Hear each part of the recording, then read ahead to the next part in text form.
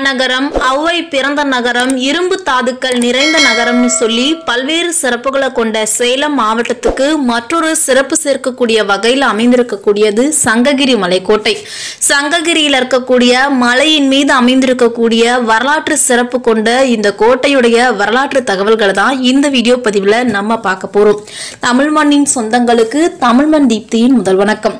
இந்த வீடியோவை நம்ம பார்க்கறதுக்கு முன்னாடி ஃபர்ஸ்ட் டைமா நீங்க நம்ம சேனலை பார்க்குறீங்க அப்படின்னா மறக்காம சேனலை சப்ஸ்கிரைப் பண்ணுங்க. அப்படியே பக்கத்தில் இருக்கக்கூடிய பெல் பட்டனையும் பிரஸ் பண்ணுங்க. சங்ககிரி மலைக்கோட்டை சேலம் மாவட்டத்தில் இருந்து சங்ககிரி வட்டத்தில் இருக்கக்கூடிய சங்ககிரி துர்க்கம் அப்படிங்கிற மலையின் மேல் அமைந்திருக்கக்கூடிய ஒரு கோட்டை. இது சேலம் மாவட்டத்தில் இருந்து 35 கிலோமீட்டர் தூரத்தில் அமைஞ்சிருக்கு. சங்கு போன்ற வடிவத்துல காணப்படுறதுனாலையும் கிரி அப்படின்னா மலை அப்படின்னு பேர் இருக்கிறதுனாலையும் சங்ககிரி அப்படின்னு சொல்லி பேர் வந்ததா சொல்லப்படுது. இந்த கோட்டைக்குள்ள ஆள் இறங்கும் குழி, தோல் உரிச்சான் மேடு, தொங்க விட்டான் குகை, உருட்டி விட்டான் பாறை அப்படிங்கிற இந்த இடங்கள் எல்லாம் தண்டனை பெறுபவர்கள் சங்கிலியால கட்டப்பட்டு கொல்லப்பட்டதுனாலையும் சங்ககிரி அப்படின்னு சொல்லி பேர் வந்ததா சொல்லப்படுது. வரலாற்று சிறப்புமிக்க இந்த கோட்டை விஜயநகர அரசர்களால கிபி 15ஆம் நூற்றாண்டுல கட்டப்பட்டது. இந்த கோட்டையினுடைய உயரம் சுமார் 5 கிலோமீட்டர். சங்ககிரி மலைக்கோட்டை தான் தமிழகத்தில் இருக்கக்கூடிய மலைகள்லயே மிக உயரமான மலைக்கோட்டை. மலையுடைய அடிப்பகுதியில இருந்து உச்சி வரைக்கும் இந்த கோவில்ல 9 வாயில்கள் இருக்கு. மலையில இருக்கக்கூடிய பாறைகள் ரொம்ப அழகா செதுக்கப்பட்டு அது பயன்பாட்டிலையும் இருந்திருக்கு. கோட்டை கட்ட பயன்படுத்தப்பட்ட செங்கற்கள் ரொம்ப உறுதித்தன்மையோடு இருந்திருக்கு. கிபி 17ஆம் நூற்றாண்டுல திப்பு சுல்தான் தான் இந்த கோட்டையை இன்னும் அதிகமா பலப்படுத்தி மீண்டும் பயன்பாட்டுக்கு கொண்டு வந்தாரு. இந்த கோட்டையில் இருக்கக்கூடிய 9வது நுழைவு வாயில்ல 1799 அப்படின்னு சொல்லி வருஷம் குறிப்பிடப்பட்டிருக்கு. சோ இதனால இந்த ஒரு நுழைவு வாயில் மட்டும் ஆங்கிலேயர்கள் காலத்துல கட்டப்பட்டிருக்கலாம் அப்படின்னு நம்பப்படுது. கோட்டையினுடைய 3வது வாயில்ல வரதராஜ பெருமாள் கோவில், அதாவது நம்ம இந்துக்கள் வணங்கக்கூடிய பெருமாள் கோவில் அமைஞ்சிருக்கு. மிக பழமை வாய்ந்த இந்த கோவில்ல வருஷத்துக்கு ஒரு முறை புரட்டாசி மாதத்துல வரக்கூடிய சனிக்கிழமைகள்ல மட்டும்தான் பூஜை நடைபெறும். இந்த பூஜையில கலந்துக்கிறதுக்காக சேலம் மாவட்டம் மற்றும் சங்ககிரியில இருக்கக்கூடிய பல்வேறு கிராமங்களை சேர்ந்த மக்களும் அந்த ஒரே நாள் மலைக்கோட்டைக்கு போவாங்க. இந்த கோவிலுக்கு கீழே லிங்கம் போன்ற ஒரு உருவம் பாறையில செதுக்கப்பட்டு அதுக்கு கீழே உருது மொழியில சில எழுத்துக்கள் எழுதப்பட்டிருக்கு. அது என்ன அப்படின்னு சொல்லி இப்ப வரைக்கும் ஆராய்ச்சிகள் நடந்துகிட்டு இருக்கு. பாறையினுடைய சரிவுல பாறையை ஒட்டி கீழே ஒரு தண்ணீர் பாலி இருக்கு. கீழே இருக்கக்கூடிய ஒரு சுவர் எழுப்பி அங்க தேங்கக்கூடிய மழை நீரை அப்போது இருந்தே சேகரிச்சு அதை பயன்படுத்தி வந்திருக்காங்க.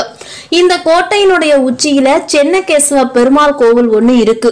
முக்கிய விழா நாட்களை தவிர மற்ற நாட்கள்ல இந்த கோவிலில் இருக்கக்கூடிய உற்சவரை மலையடிவாரத்துல வச்சிருவாங்க. மலையடிவாரத்துல சோமாஸ்வர சுவாமி அப்படிங்கிற ஒரு கோயிலும் இருக்கு. இந்த கோட்டையில இருக்கக்கூடிய 5வது நுழைவு வாயில அடுத்து படை வீரர்கள் தங்குற ஒரு இடம் சிதைவடைந்த நிலையில இன்னைக்கும் காணப்படுது. 5 மற்றும் 6ஆம் நுழைவு வாயில்களுக்கு இடையில இஸ்லாமியர்களுடைய வழிபாட்டு தலம் ஒன்னும் இருக்கு. அதுக்கு பக்கத்திலேயே மர்மமான ஒரு சுரங்கப்பாதை இருக்கு. இந்த சுரங்கப்பாதை மைசூர்ல இருக்கக்கூடிய திப்பு சுல்தானுடைய அரண்மனையோட கனெக்ட் ஆகி இருக்கிறதா ஒரு பேச்சுக்களும் இருக்கு. ஏன்னா மைசூர்ல இருக்கக்கூடிய திப்பு சுல்தான் இந்த கோட்டையை பலப்படுத்தி கட்டியிருக்காரு. சோ அவருடைய காலத்துல இந்த சுரங்கப்பாதை கட்டப்பட்டிருக்கலாம் அப்படின்னு சொல்லி சொல்றாங்க. இந்த கோட்டையில இருக்கக்கூடிய 6வது நுழைவு வாயிலுக்கு பக்கத்துல வெடிமருந்து கிடங்கு ஒண்ணு இருக்கு. இந்த வெடிமருந்து கிடங்குல இருந்துதான் படை வீரர்களுக்கு தேவையான துப்பாக்கிகள், ஆயுதங்கள், பீரங்கி குண்டுகள்னு சொல்லி எல்லாமே தயாரிக்கப்பட்டிருக்கலாம் அப்படின்னும் போர்க்காலங்கள்ல இந்த இடத்துல இருந்துதான் படை வீரர்கள் அதை பயன்படுத்தி இருக்கலாம் அப்படின்னு சொல்லி தொல்லியல் துறையினர் சொல்றாங்க.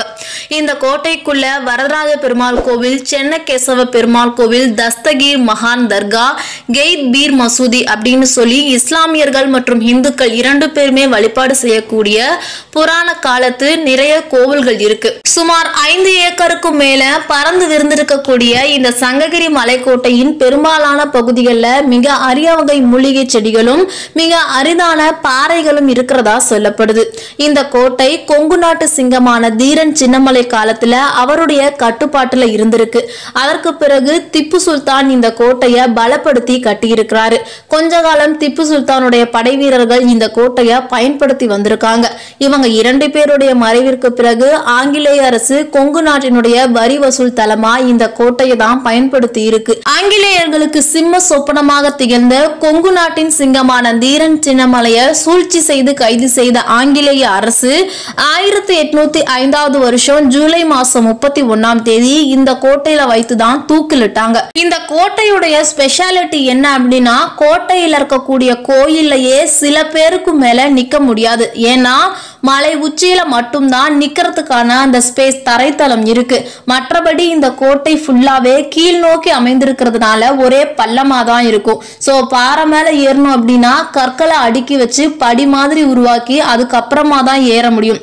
சோ இத தங்களை பாதுகாத்துக்கிறதுக்காகவும் தங்க படை வீரர்கள் பதுங்கி போர் புரியறதுக்கான ஒரு தரைத்தளமா யூஸ் பண்ணதுனால இந்த மாதிரி வடிவமைப்புல இந்த கோட்டையை கட்டி இருந்தாங்க. சோ எப்படி பார்த்தாலும் சேலத்தினுடைய மிக முக்கியமான ஒரு சுற்றுலா தலம், மிக அரிதாக பாதுகாக்கப்பட வேண்டிய பொக்கிஷங்கள்ல இதுவும் ஒண்ணு. இந்த கோட்டையை சீர்படுத்தி இதை பாதுகாத்து சுற்றுலா தலமாக மாற்றினா இந்த மாதிரி பல வரலாற்று பொக்கிஷங்கள் அழிஞ்சு போகாம இருக்கும். சோ இந்த வீடியோ உங்களுக்கு பிடிச்சிருக்கும்னு நினைக்கிறேன். பிடிச்சிருந்தா மறக்காம தமிழ் மண் தீப்தி சேனலை சப்ஸ்கிரைப் பண்ணுங்க. பக்கத்துல இருக்கக்கூடிய பெல் பட்டனையும் பிரஸ் பண்ணுங்க. இந்த வீடியோஸை உங்க ஃப்ரெண்ட்ஸ்க்கும் ஷேர் பண்ணுங்க. மேலும் பல பயனுள்ள தகவல்களுக்கு தொடர்ந்து இணைந்திருங்க. தேங்க்யூ.